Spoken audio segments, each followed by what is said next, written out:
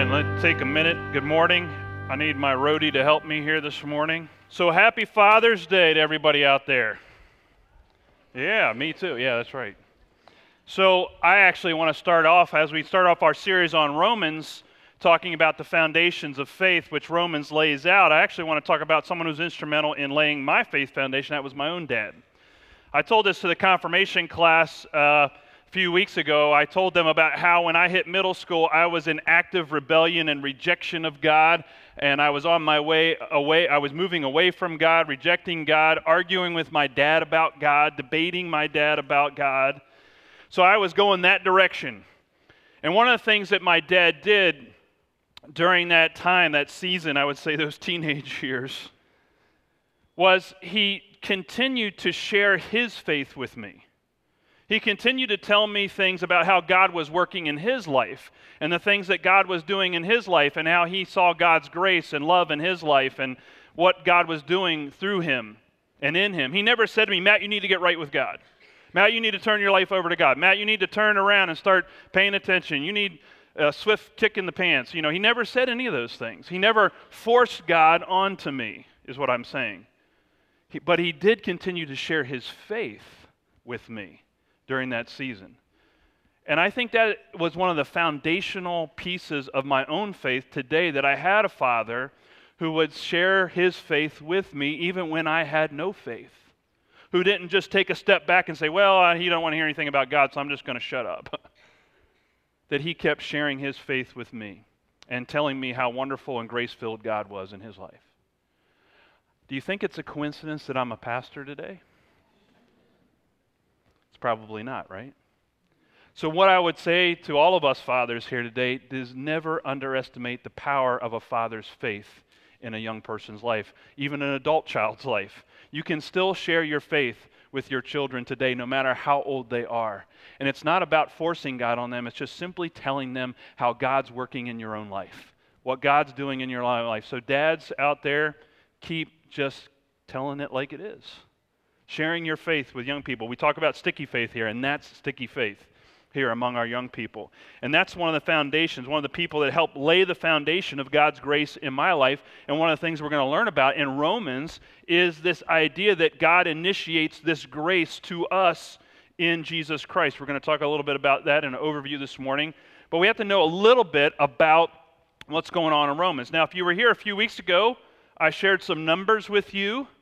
4, 1, 21, 1. For those of you who weren't here, I forgive us, but 4 Gospels in the New Testament, 1 book of history, 21 letters, and 1 book of prophecy or revelation.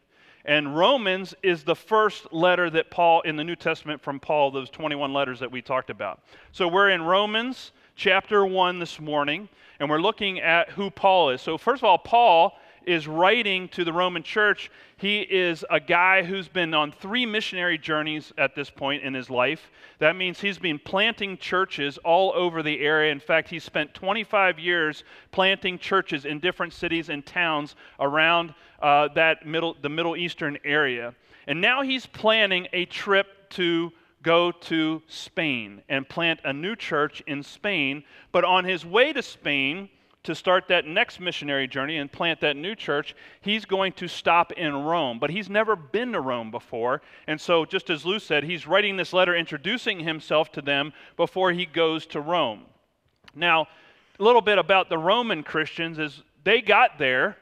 There's a church in Rome that wasn't there before because of something that happened called Pentecost. And there were Romans there at Pentecost, and some of them converted to Christianity and took Christianity with them back to Rome and started the church in Rome, even though Paul hadn't been there, nobody else had been there, but they took their faith with them back to their city and started a church there.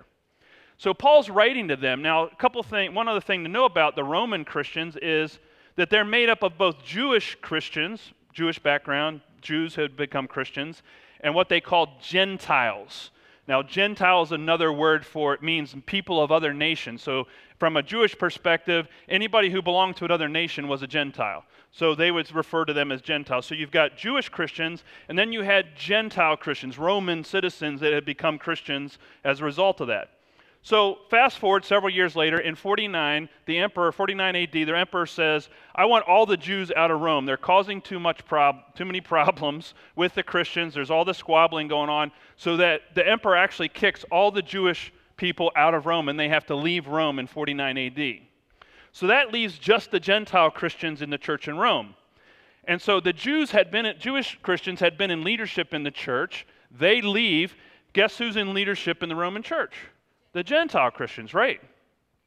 And so now, fast forward a few more years, Paul's writing in 57 AD. You all taking notes on all this chronology? You got all this down?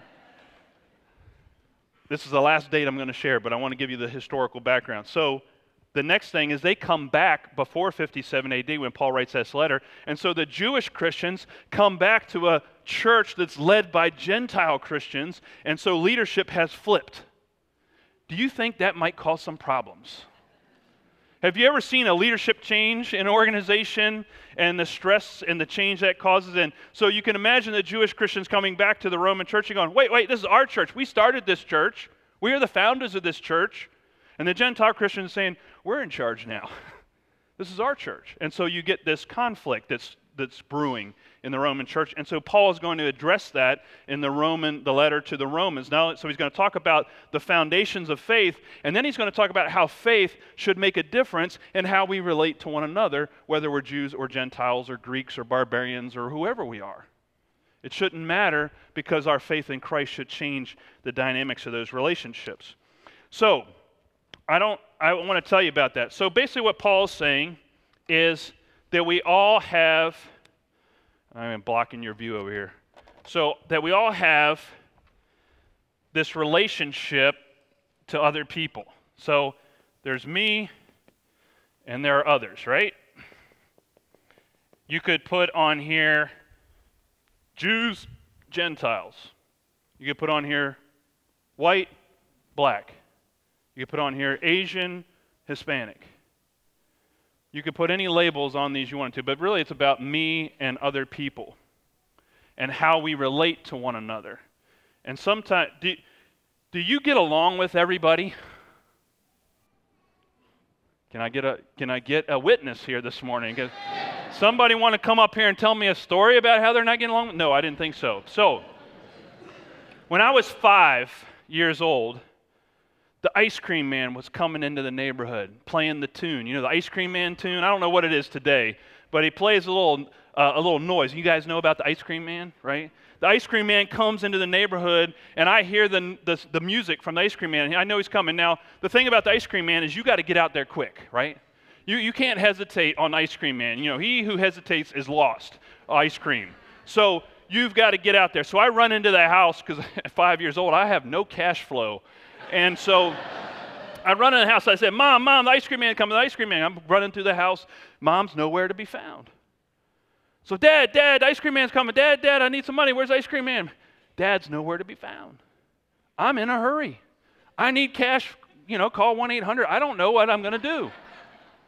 So I remember my dad had shown me a stack of silver dollars he kept in his dresser. Why does everybody react that way? You assume the worst in me. No, I'm kidding. So I did that. I went into my dad's dresser drawer, and I pulled out a handful of silver dollars, and I ran out to the ice cream man. So I get up there, and I order a bomb pop. You remember the bomb pop? I think they still have it. It's a red, white, and blue, popsicle, big thing called the bomb pop. So I ordered a bomb pop. I open up my hand. I pull out the silver dollar, and I pay the ice cream man, and all the other kids in line go, "Oh, he got money. Matt, can you buy me a Nutty Buddy?" "Sure, here, take it down." "Matt, can you buy me that sherbet with the bubblegum ball on the bottom?" I don't forget what that thing's called, but I remember eating that. And I give that kid a silver dollar. And I just start handing out all my dad's silver dollars, all the kids in the neighborhood. I'm having a great time. It's not my money. So all that happens. I'm the hero of the day in my neighborhood because I helped everybody in the ice cream man who couldn't find their parents.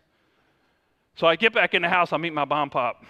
My dad was out in the garden in the back of our yard, and that's why he never heard me. I never saw him. So he comes back into the house after working in the garden. He sees me eating his bomb pop. And he says, "Where'd you get the bomb pop?" I said, "Ice cream man came." I said, "Oh, did your mom give you some money? No, she didn't. I'm not looking at the ceiling, I'm looking at my shoes. And he said, well, where'd you get the money? And I was like hemming and hawing, and I'm like, well, it just kind of miraculously appeared in my hand. I don't know how it got there. You come up with all these excuses and trying to find your way out, telling little fibs and everything, and then finally, I get found out, that I took my dad's silver dollars. Oh man, was he mad. He was so mad. And I knew I had disappointed him. I didn't mean to disappoint him, but I was just thinking about me. And that's the thing about brokenness and sin in our lives, when it's usually just us thinking about ourselves, and we forget that there are other people that it may affect in our lives, or it may even affect our relationship to God. So what happened at that moment, one of the things my dad said to me was, because, in the lecture, I got lots of lectures growing up. He was a school teacher, so lectures were his prime disciplinary action. But one of the things my dad said to me, he said, Matt, I don't know if I can trust you anymore. And what I had done was broken trust with my dad, my relationship with my dad. Our relationship was broken because trust was broken. There's another story in the Bible called the Garden of Eden. And God says to Adam and Eve, I don't want you guys to eat. You can eat anything in the garden. You got like 100 different options here. Just one option I want you to stay away from, called the garden, this tree here, that just stay away from that tree. Eat all the other trees you want. Just don't touch this tree. It's bad news. And so what did Adam and Eve do? If we know that story, what did Adam and Eve do? They ate the fruit. And so what happened and so they had this relationship to God. And when they ate that fruit, what did that do to their relationship with God? What did God say to them, and why did God kick them out of the garden? It says, God said, I can't trust you anymore. I don't know that I can trust. You're not trustworthy anymore. You've broken relationship with me, and so that distanced them from God, just like we distance ourselves from each other. I want to suggest to you this morning that there's a lot. We can talk about this on an individual level, but we could put the Ferguson police and the African American community on here, couldn't we? We could put a young man in South Carolina and the African American church in South Carolina on here. We can put a pool party in Texas on here. We can put Baltimore on here. It's all about brokenness, isn't it? It's all about a lack of trust in relationships. It's about brokenness in relationships and how we respond to that brokenness. So the other thing, too, is that other people also have a relationship with God, right? And what Paul is going to teach us in Romans, that all have broken relationships with God. So all of us do. It's all broken. The whole system's broken. So what do you do about it? And Romans is going to teach us and tell us what God decided to do about all the brokenness in our world and in our relationships. And what we're going to discover is that God then says, our relationship is broken. I'm seeing other people's relationships broken. I see their relationship broken. So I'm going to do something about it. So God takes the initiative. God says, I'm going to do something to heal the brokenness. And so that's where we are going to discover a guy named Jesus. And that God sent Jesus into the world to heal this relationship here. So that this brokenness is no longer here between us and God. Now that's significant, and I'll tell you why it's significant. Because this is God's initiative first towards us, and this is going to make a difference in how we relate to others. So Paul in Romans is going to first talk about our relationship to God and its brokenness and how God heals it in Christ. And then Paul's going to spend the rest of the letter talking about how we can heal our relationship with other people. These two things are connected. I'll give you an example. When I was in Hartford, Connecticut, I was working for Habitat for Humanity on a mission team, and we were in a 3-story apartment building, and we were we were gutting the building, and it's great fun when you're a young person to go just tear down walls and be on the third story and throw stuff out a third story window into a dumpster. That is fun. I can't tell you how fun that is. Sledgehammer, throw stuff out window. This is stuff the teachers and your parents tell you never to do, right? Never throw anything out a third story window, but we got to do it. Got to watch stuff crashing down, drywall landing into the dumpster. You get big puff. Exciting times. So we're up there. It's the first day we're out there on the project. We're up in I'm up there in the third floor, and out on the street, I can hear this man yelling on the streets we're in the inner city of Hartford, Connecticut. This is a black Muslim male yelling at all us white people in his neighborhood. And he says, "You white people need to go home. Get out of my neighborhood. This is my neighborhood. We don't need your handout. We don't need your help." And he is just yelling this over and over again and yelling at us and berating us for being in his neighborhood. He was trying to say he wanted us out of his neighborhood. He didn't want us in his community. He's like, "This is my community. I'll take care of it. I don't need your help."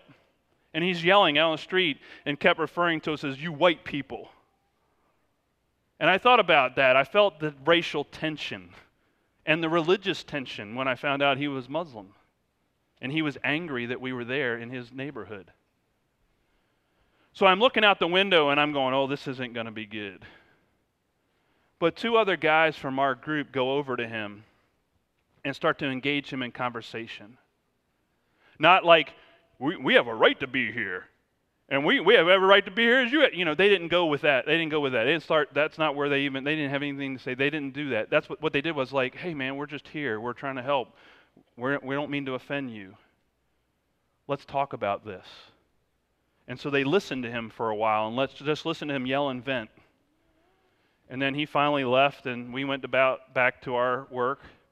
The next day, he showed up at the site again, and he wasn't saying anything, but he was giving everybody the evil eye. You ever seen the evil, you know what I'm talking about, the evil eye, the stink eye, Everybody's getting the stink eye. If you make eye contact with him, you got the stink eye.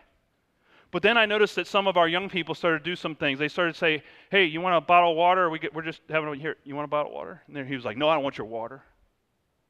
And he said, when we sat down for lunch, we offered him lunch. He said, "I don't want any of your food." Day 3, stink eye's gone, but he's back. And he's wandering around. And then somebody says, "You want a bottle of water?" And he takes it. The next day, someone offers him lunch, and he takes it. And then we start to have a dialogue about what's going on in his heart and in the community. My point is this: that's a different response to a hostile situation. What gave us the ability to respond differently to the ways that we're seeing on the news, where people are not responding that way to each other? What we find is that hurt people hurt people.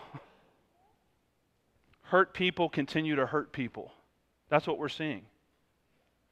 But the reason the response was different is because of this. If hurt people, then healed people heal people. Think about it. If I'm healed in my relationship to God, if I find my significance and my worth in God's grace and God's forgiveness, if this relationship is restored in me, I have less to fight for here. I don't need to fight anymore. I don't need to get my significance from other people. I've got my significance from God. I don't need that other person to love me and value me and agree with me because I'm already loved and valued by God. And so this relationship helps me with this relationship.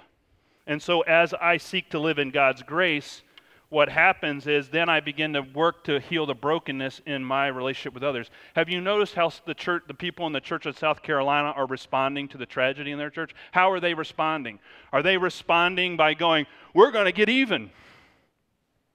We're going to get retribution. We're going to get ours"? That's not what they're doing. They're saying, "How can we forgive this young man? How can we be healers rather than continue the pattern of brokenness?" They're trying to change the script. That's because they know God. They know grace. They know forgiveness themselves. You have to know that yourself to be able to do this. And the great potential here is that if this happens, what does that do? How does that influence or impact this person's relationship to God? It can possibly lead them to seek God and to heal their relationship with God themselves. Who did all this? Who started this whole thing? God did. God took the initiative. God's the one that started the process of healing in Jesus Christ. So Paul wraps up this introduction to his letter with these two powerful verses. He says, "For I am not ashamed of the gospel. It is the power of God for salvation to everyone who has faith, to the Jew first and also to the Greek." Paul's saying this is for everybody, salvation for everyone. It's the power of the gospel. It is, and he says, I'm not ashamed of it. I want you to imagine for a second, if you were a doctor and you found the cure for cancer, would you be ashamed of that? If you knew you could bring healing to people, healing to people's broken bodies, would you be ashamed of that power? Or would you be sharing it like my dad shared it with me? You see, that's it. That's the power. That's why Paul's saying, I'm not ashamed of this. This is the power of God. This brings healing to brokenness. My broken relationship to God, broken relationship with other people. Why should I be ashamed? Why should I be embarrassed about that? It's a cure for the human's brokenness. So he says, I'm not ashamed. And then he goes on and he says this last thing. He says, for in it, the righteousness of God is revealed through faith, for faith, as it is written, the one who is righteous will live by faith. And that's our key verse for this week. The righteous will live by faith. And that's our response to God. Faith. And faith is our response back to God. So what did this brokenness represent? A breach of what? Trust. Faith is trust. So what I'm doing when I'm having faith is I'm saying, God, I believe that my relationship to you is healed. I believe that your grace is real in my life. I believe that I am forgiven. In fact, I trust, not only just do I believe it, but I trust that I'm forgiven. I trust that your grace is in work in my life. I trust that you've healed me and that my relationship with you is healed. That's a faith. That's having faith in that. That gift that God sends us, our response is faith. And then that's part of that the righteous will live by faith. Max Lucado in his book, In the Grip of Grace, starts off with a story about 5 brothers. And in that story, he said there are these 5 brothers. One was obedient to his father, and the 4 other brothers were rebellious. And they lived near a torrid river, this river that was just, think of class 5 rapids all down the river. And that this river was also, along it were cliffs, high cliffs. And so it was just like Grand Canyon type river, if you can imagine. And it's miles and miles and miles and miles long. And their dad told them, don't go down by the river. You're going to get swept away, and bad things are going to happen, and you're going to be far from home, so don't go down to the river. Well, what do rebellious children do when dad tells them not to do something? Can I get a witness about that this morning? Anybody? Right. So the 4 younger brothers, they go down to the river, and the one brother says to his other 3 brothers, I just want to I'm not going to get in the river. I just want to touch it. I don't I just want to see what it's like. I just want to touch the water and just do it. So you guys hold on to my belt. You know, he had all 3 brothers, so because he knew it was dangerous. So he says, you guys hold on to me while I dip myself in touch the river. Because I want to see if Dad's really right or not, right? So they got a hold of him back here, and he's reaching down, and he reaches in, oh, this isn't that bad. And as he's reaching further down, he loses his balance, and all 4 of them go into the river. And the class 5 rapids take them miles and miles downriver before it spits them out up on a bank. And they're far from home now. And they're looking up the river, and they're seeing the cliffs, and they don't have any climbing equipment to get up them and over them to get back home, and so they know they're stuck. So they spend some time together trying to figure out what to do, and eventually one of the brothers comes back and says, I've been scouting downriver, and I found a village down there. I think we ought to all go move into the village. And they said, no, I don't. What if Dad comes back? What if somebody comes looking for us? We need to stay here. And he says, well, I'm moving into the village. So he goes down to the village, and he builds a hut, and he starts to party with the villagers. And he's living life good. He's having a good life now. And so then he's living in the village. He's living on his own. He's doing all kinds of things he wants to do. He's indulging himself, having a great time. And one of his other brothers sees him doing this and says, one day Dad's going to come back. And I'm going to report back to Dad about my brother. So he goes and he sits on a hill overlooking the village, and he keeps record of everything his brother is doing wrong every day. He says, you just wait till Dad comes back. Anybody ever do that? Every day he's sitting up there keeping track of all his sins. So you got one brother living in a village, you got another one sitting on the hill judging his brother, and then the third brother is feeling so horrible about himself and what he's done, feeling horrible about how he's disobeyed his father, that he says, I'm going to get back to Dad, and I'm going to do it I'm going to build a pathway back up the river, right through the middle of the river, rock by rock. And so he begins to haul rocks into the river to build a pathway miles and miles up the river, and he just goes to work, and he says, I'm going to earn my way back to Dad. And he begins to build the pathway. And there sits the youngest brother by himself, wondering what to do. When one night he's sitting there at his fire in his campsite, and he hears a voice come into camp, and it's his oldest brother, come to take him home. And his oldest brother comes in and says, I come to take you back to Dad. I know the way home. I can get you home. And he says, well, is Dad going to be okay when we get home? And he says, yeah, he's forgiven you guys. And so he says, well, I'll go back. Well, he said, well, where are your other brothers? He said, well, one's down the village. So they went down to the village. And they go to the first brother, and he's in his hut. And they go into his hut, and they say, hey, come home. We're going back to Dad. I know the way home is the older brother. And he says, I don't recognize you. Who are you guys? He had become so immersed in the culture of that village that he had lost his identity as one of his dad's children. And then he got to the point where he said, I think you guys are just here to steal my mansion, which was really just a hut compared to what he lived in with his dad. He said, I think he said, you're here to take my stuff away. I've worked hard for all this. I built all this with my own hands. I'm going to stay here, and I want to hold on to this. You guys need to leave. And so they left. They walked up the hill to where the brother was, keeping track of all the wrongs. And he said, let's go home. We can take you home. And he says, well, that's a good thing because I got this list to show Dad. Can't wait to get there. And the older brother said to him, you need to just drop the list and come home. You need to deal with your own sin and brokenness first before you can start looking at other people. He said, what do you mean? He says, you've got to just put the list down and deal with your own sin. He says, well, I'm not doing that.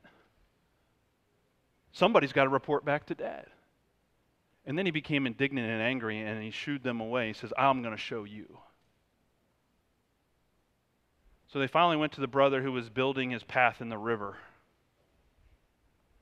And they said, come on, we can take you home. You'll never get there doing this. This is an impossible task you've put before yourself. And he kept saying, but I've got to earn Dad's mercy back. I got to earn it back.